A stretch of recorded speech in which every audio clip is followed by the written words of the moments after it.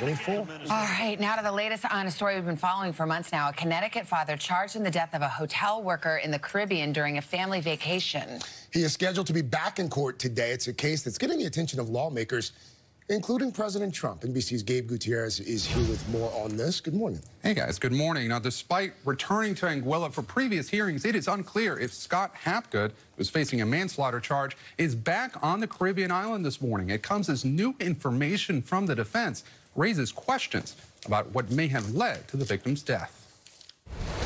Critical new evidence emerging in the death of a hotel worker on the Caribbean island of Anguilla. American Scott Hapgood is scheduled to appear at a hearing this morning. He's charged in the death of Kenny Mitchell at a high-end resort last spring. All we wanted to do was vacation as a family. This nightmare is my new reality.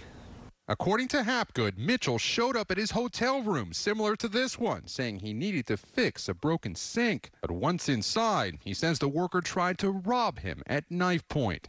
Hapgood insists he acted in self-defense and pleaded for justice at a rally in his home state of Connecticut last month.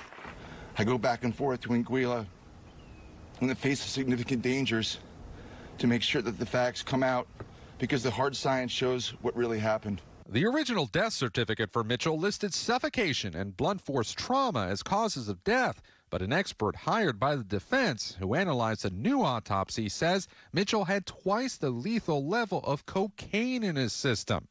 NBC News cannot confirm the authenticity of the new autopsy on which the defense based its findings. A toxicology report obtained by NBC News shows the drug, as well as marijuana and alcohol, was in his system. Hapgood, the father of three, now receiving bipartisan support in the U.S., a group of senators sending a letter to Secretary of State Mike Pompeo, asking the State Department to ensure that Mr. Hapgood's safety is secured in Anguilla.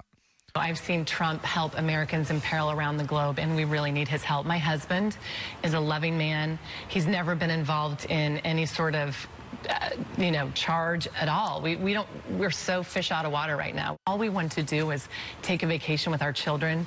A TV appearance by his wife also grabbing the attention of President Trump, who tweeted, "Something looks and sounds very wrong. I know Anguilla will want to see this case be properly and justly resolved."